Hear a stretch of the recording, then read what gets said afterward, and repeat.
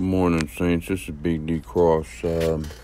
God bless every one of you. I'm going to open up with prayer. Dear Yeshua, I claim victory over everyone's life. I ask that today would be that day that we all commit in the same spirit, same mind, same accord, that your word would be used accordingly, and that many will come and return unto you, that we cry mercy. Bless this day, bless the food and the very water we drink, and bless everything you've done for us. We give you praise and glory. Amen, amen. Today I'm talking about forgiveness part 2. We talked about, letting go. We talked about a lot of areas, but forgiveness is a key that breaks you away from the old to the new. If you want to get a new life, if you want to have changes in your life, and if you're wanting things to finally be the way they need to be, that's where forgiveness plays a part. Now, the part 2, that's what we talked about in 1. If you haven't heard part 1, check it out. It'll explain all that. Part 2, we're going to talk about forgiveness to you and God. That's right. In other words, we have let God down in a lot of areas, and we have to ask forgiveness from Him, from being the bride, Him being the groom. That's number 1. Forgive me, Lord, for not talking to you today. Forgive me, Lord, for not loving you. Forgive me, Lord, that I overlooked the importance of my life is you. And I think, a lot of us don't want to come to that term. We don't want to realize you've hurt God. He loves you, but you hurt Him. And you need to ask Him for forgiveness in all the areas that you hurt Him. And now my list was up there, so I'm not pointing a finger. I got my own plank to work off, but let's look at how that works. In Nehemiah 9:31, it says, "Nevertheless, the great mercies thou did not utterly consume them, nor forsake them, for thou art a gracious and merciful God." And, when you hear that gracious and merciful, that means He puts no condition on His love. So He'll accept your forgiveness, and He'll open His arms the way the man did when his son came back and he had nothing, and his brother said, I did everything right, and you don't give me that kind of praise. And the father looked over at him and he said, "Yeah, but I already know you were going to heaven." And I think that's a lot of us today. We settle in our minds for those areas to hide or to not bring up, so we don't have to deal with them. But forgiveness cleanses the system. It's like a reverse-control effect, where you get rid of parasites and stuff like that. And it does the same thing, but it's these familiar spirits and these areas of weakness. It strengthens those areas. And I think a lot of us today need that strength right now, because we don't know where America's going. We just pray. We ask God to have His will, His way, and work it out, and according to His mercy, not ours. Let's check that out in Hebrews 8:12. It says, "For I will be merciful unto their unrighteousness, and their sin and their iniquities I will remember no more." See, He's just waiting for you. He's waiting for you to come and say, "Look, I failed you. I am the bride, you're the groom. And, I'm also supposed to be the Son of God. And I haven't conducted myself that way. There's areas in my life that have been misled, where I thought I was doing right and I wasn't. So what you got to do is reason with God. You got to take that unction and say, I need to go reason with Him and talk to Him. And Isaiah 1:18, it says, "Come now, let us reason together, saith the Lord. Those thought your sin be as scarlet, they shall be white as snow. Though they be red as crimson, they shall be as wool. That's his love. I mean, but he's just waiting for you to say, look, forgive me, I failed. And I know we can ask for forgiveness because things aren't going right in your life, or things aren't quite the way you want them, where finance or a job or whatever. And then you put that forgive me to get that part right. But you're forgetting the second part is getting your marriage between Yeshua and you in order. And I think that plays a key role. When Solomon had that temple and he did everything he could to keep it perfected, it stayed perfected.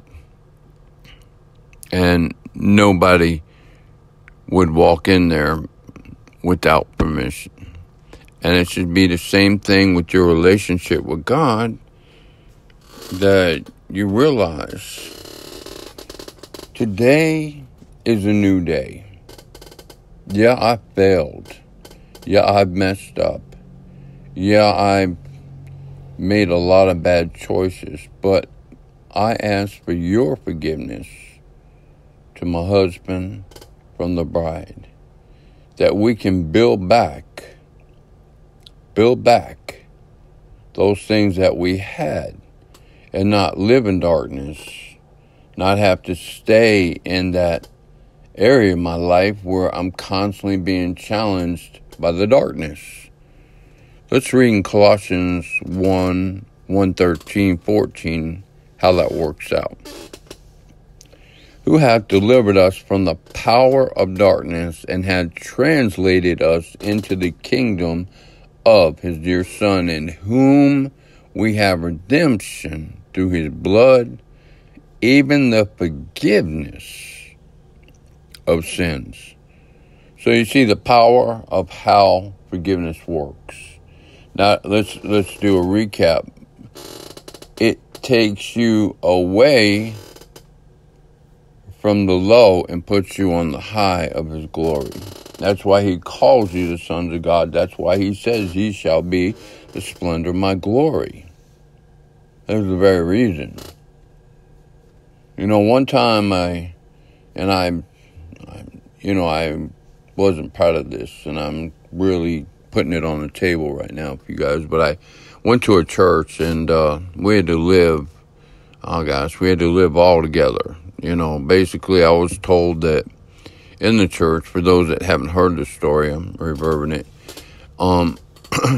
that I was never baptized, and I had just gone through a harsh way, and I needed to do what was right. Well, a man came across, said, come to my church, and it made me write all my sin down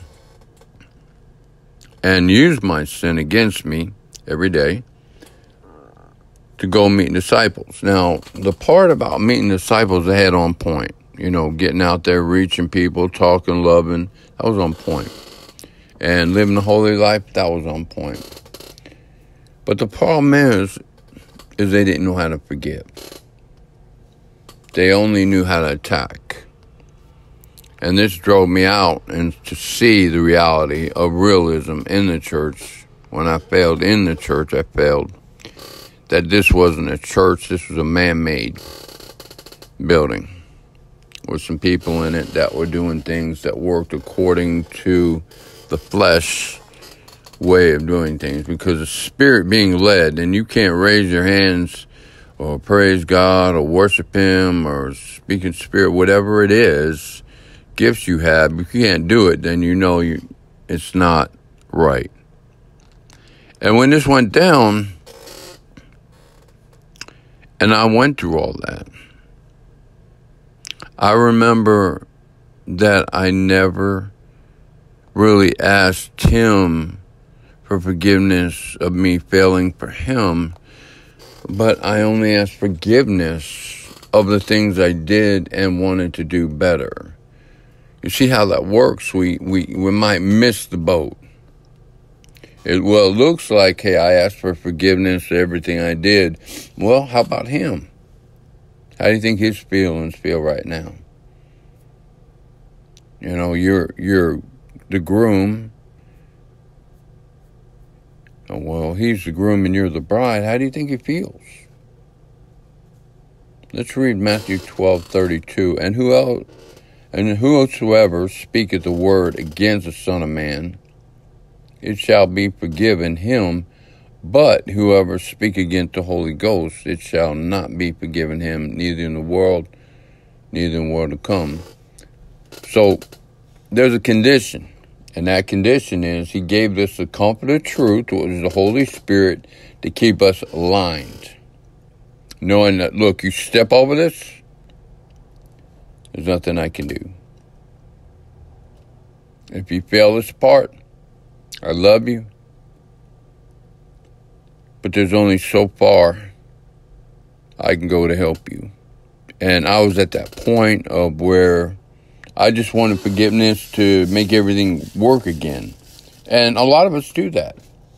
They're, I want my finances back, so I'll ask for forgiveness, I'll pray, I'll plead, I'll buy, or I want a job, I need it, I'm out of work, I'll plead, I'll beg, but you forgot him in the whole thing. And yes, I'm talking to somebody, we forget our relationship with him daily because we have so much caught up in this world. But the Bible clearly states, be not of the world. Ye are the things in the world, for ye are of the world. Ye have not love for the Father, they're, two opposite. So there you go. There you have that distinction that when you ask for forgiveness, you also bring to the table those things that we just talked about. And how many of you can actually say you've done it? How many can you say you forgot to do it? It doesn't matter. The point of it is that you get this. And that you don't fail in these areas to get your blessings. And, when he left you the comfort of the truth, the Holy Spirit, why not allow the Holy Spirit to speak to you and help you with decision making? You have to get to this point. Many times Jesus or Yeshua, he said, forgive them, for they know not what they do. And he saw them, a remnant and casting lots. That was in Luke 23:34, and he still loved them. He still had that genuine love because his love was selfless. But at the same time, he got hurt. Because not only does he watch you while you're sleeping, not only does he pick you up when you fall, but he also loves you when you're not loving him back. And that's why today, in Hosea 14:2, it says, take with you words and turn to the Lord and say to him, take all my iniquity and receive us graciously, so we will render the calves of our lips. And he took the cup and gave thanks, and he gave to them, saying, drink ye all of it, for it is my blood of the New Testament, which shed for many for remission of sin. That was in Matthew 26:27 and 8. And Hebrews 9:22, and almost all things are by law purged with blood, and without shedding of blood there is no remission. So this is what it takes today for you to really see the changes. And we overlook them. We take the eye on sometimes, which I always say eye talks idiots out. Your Adamic nature. Well, I used to be prideful, but I'm humble. Nah, you can never humble yourself. It's only God that gives us provision. And he gives those people gifts. And he wanted you and I to use those gifts. But how can you use them if you're not asking for forgiveness of areas to help you see how to use the gifts correctly? So this all plays in that role. And if you feel like you need to return to Father and ask for forgiveness, I want you to pray this prayer with me today. Dear Yeshua, I failed you. I failed a relationship with you. I did things on my own accord. I tried to get it the way I wanted. I even used Christian wording to establish my groundwork. And I totally was not the bride to the groom. And I ask you for forgiveness right now, that you'll cleanse my spirit, cleanse my heart, cleanse my soul, that I'll never be the same again. Amen. If you prayed that prayer with me, I know that you've got victory and that you'll see the light shine and your cup of oil will overflow. God bless. It's Big D Cross. Till next time. Amen. We love you.